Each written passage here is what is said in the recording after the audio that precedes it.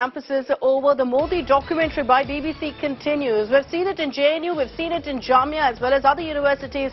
Now get ready for the showdown in Delhi University as well, as many left and other student organizations have given a call for screening this evening between 4 to 5 p.m.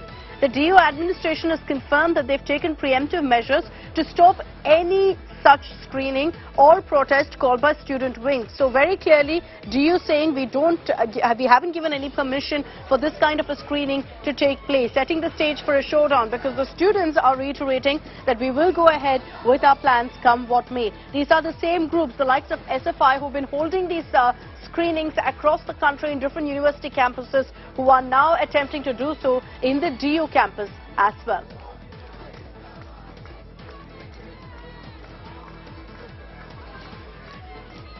Amit Bharadwaj is joining us live with more details on this. Amit, good morning. We've seen a showdown in JNU where the screening did happen with a lot of course, problems.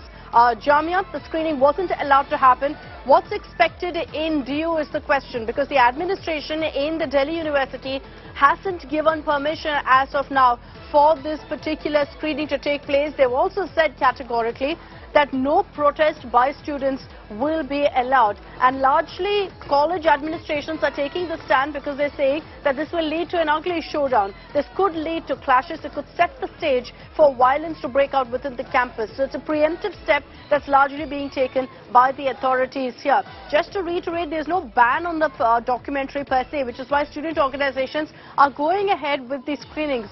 But what it is doing is it's creating tension within campuses, which is why most of the college authorities have denied permission. In Jamia too, on Republic Day Eve, we saw a plan to screen the documentary, which was stalled by the authorities within the university. And soon after, students were also detained because gatherings weren't allowed, considering that Republic Day was around the corner. Amit Bharadwaj is with me. Amit, in DU, it's expected now that student groups are going to attempt to hold the screening, but the administration making it very clear that they will not allow it. Are we expecting a rerun of what we saw in Jamia now in Delhi University?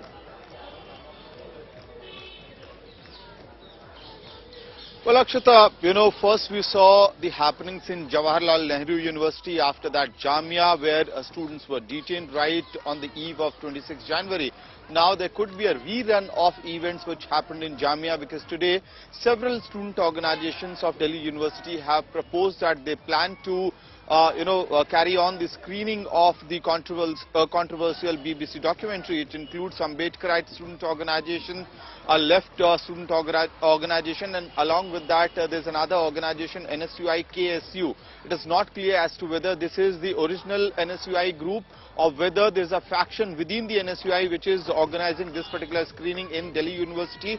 But it is proposed to happen at the arts faculty, which means there could be not only rerun of what happened in Jamia, because remember, Delhi University has a different political combinations, and the politics of Delhi University is completely different from that of Jamia. You have AVVP, which has a very strong hold in Delhi University, and often we have seen that left student organizations and AVVP clash over ideological issues, and this could be another front where there could be, a clash between the AVVP and the left organizations and Ambedkarite organizations which are organizing the this screening of the controversial BBC documentary. But along with that, administration has made it clear that they are not going to give any permission for such screening, which means that this cannot be organized on the campus.